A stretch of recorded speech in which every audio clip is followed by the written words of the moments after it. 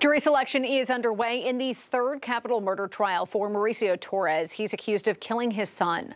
5 News reporter Catherine Gilker tells us when testimony could start.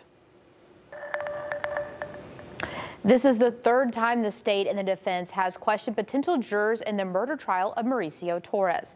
The first juror was seated yesterday and several more were seated today, but it's a process that's expected to last several days. Mauricio Torres is accused of killing his 6-year-old son Isaiah in 2015.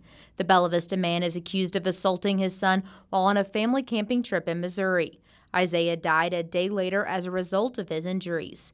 Torres's first trial was in 2016, where he was found guilty of capital murder and first-degree battery and sentenced to the death penalty. That conviction was eventually overturned by the Arkansas Supreme Court because they say the felony murder conviction is not valid because the injury that led to Isaiah's death happened in Missouri, not Arkansas.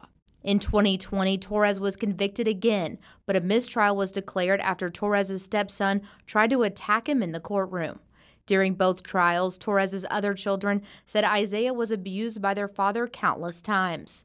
Torres's wife, Kathy Torres, took a plea deal before her husband's first trial and testified against him, stating she never knew the extent of her son's injuries. She is serving life in prison without the possibility of parole.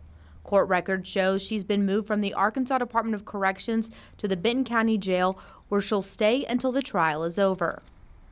This third capital murder trial is expected to last around 2 weeks. We'll keep you posted on when testimony starts. Catherine Gilker, 5 News.